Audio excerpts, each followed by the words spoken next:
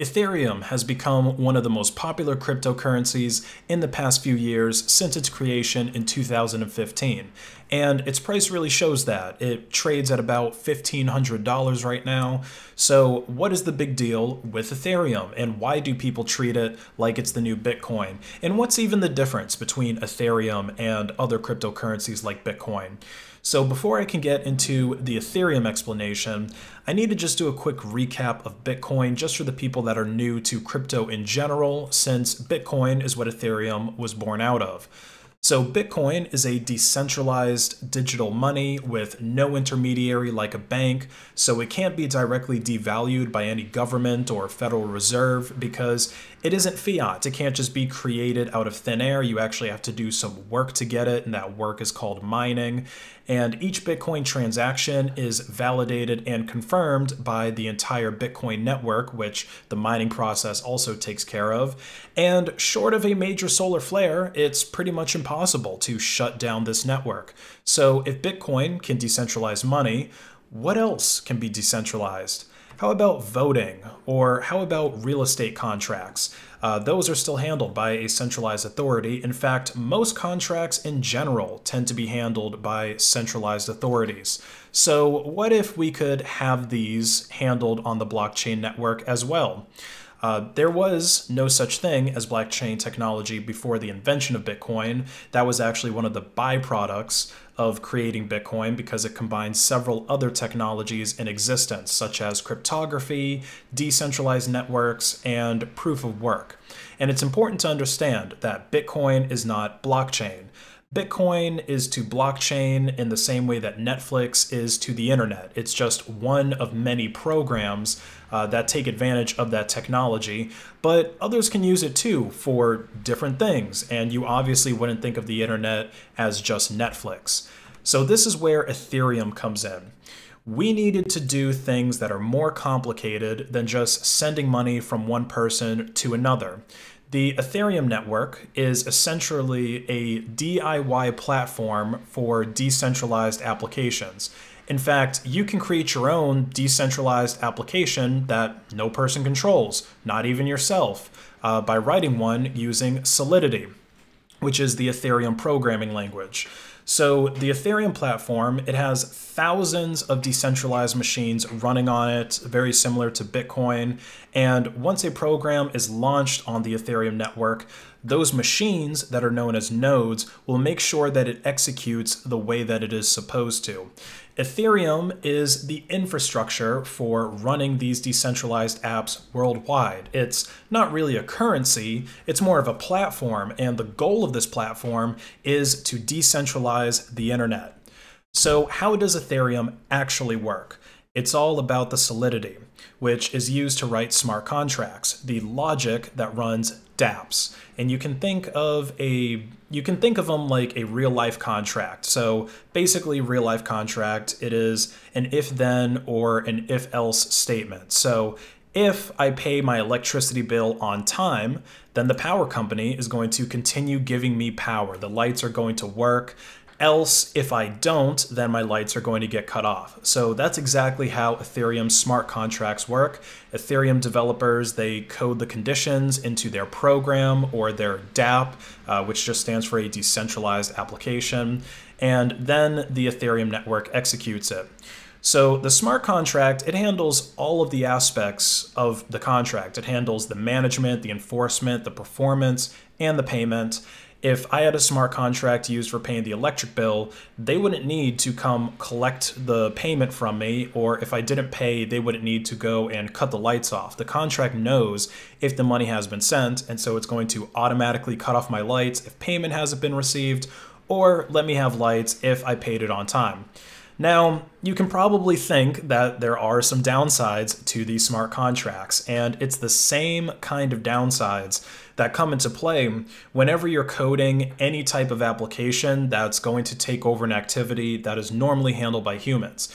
So with my electric bill example, A smart contract is just going to disable my electric service the moment payment isn't received, but it doesn't take into account any other factors like extenuating circumstances. Maybe I'm living paycheck to paycheck like most people do, and I don't receive that paycheck until a few days after my bill is actually due. With a traditional power company, you can usually just call them up and then work something out. You can get your due date changed, etc. Or if there's somebody living in my house with a medical condition, maybe they need some type of breathing machine to be plugged into power to literally keep them alive. If you have a situation like that, usually the power company isn't going to cut you off.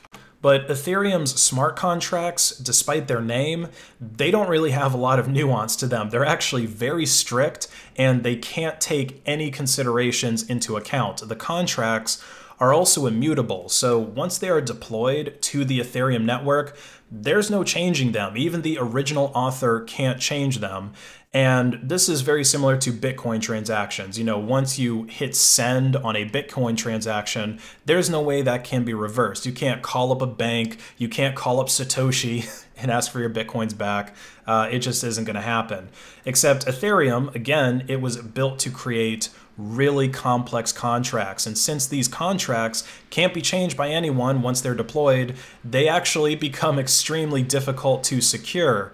There's already enough complication in real life with contracts. You oftentimes need to get multiple lawyers involved on either side of the contract transaction and change things for days or weeks and have the addition or removal of multiple clauses to it before coming to an agreement on something that all parties can agree on.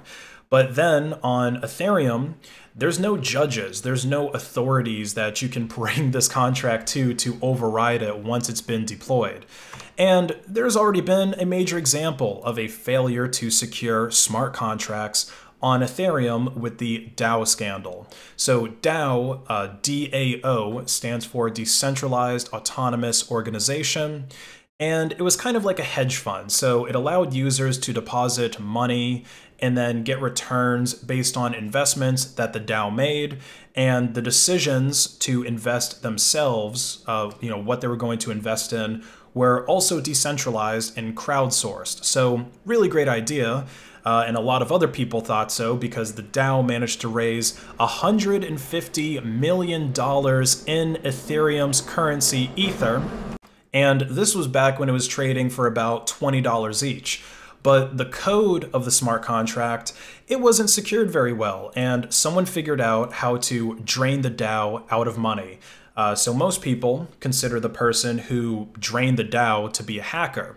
But some other people would argue that they were just a person taking advantage of the loopholes that they found in the DAO smart contract.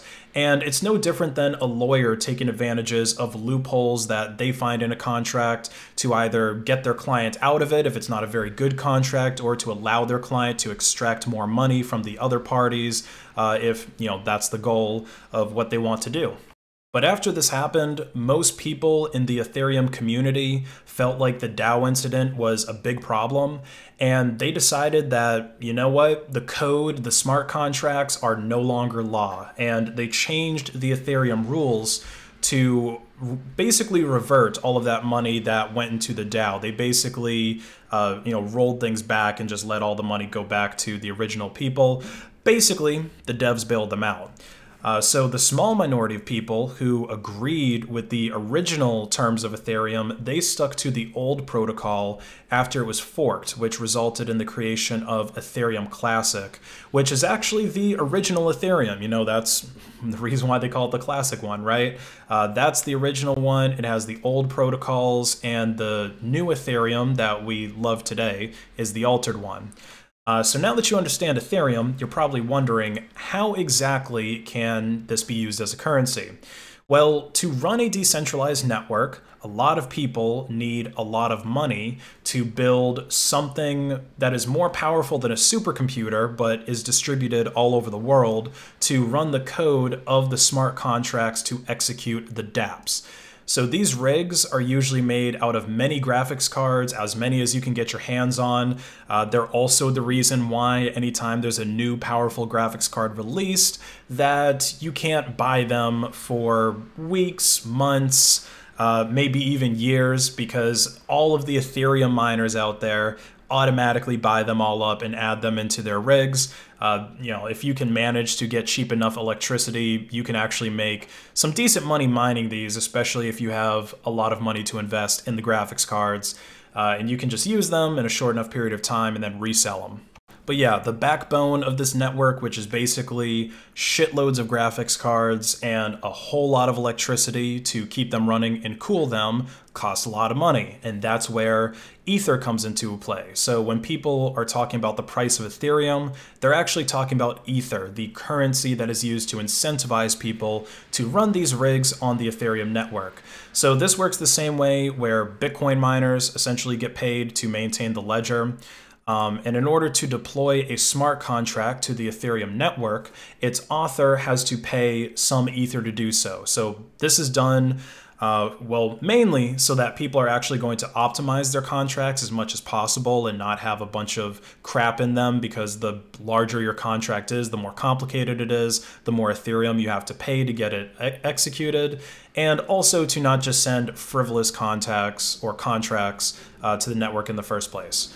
So in this video, you learned what Ethereum is, you learned how it works, and you learned its main purpose, which is executing smart contracts to run dApps. And you also learned about Ether, the actual currency that is used on the Ethereum network, and how Ethereum is given its value. So I hope this video answered all of your Ethereum questions. Have a great day.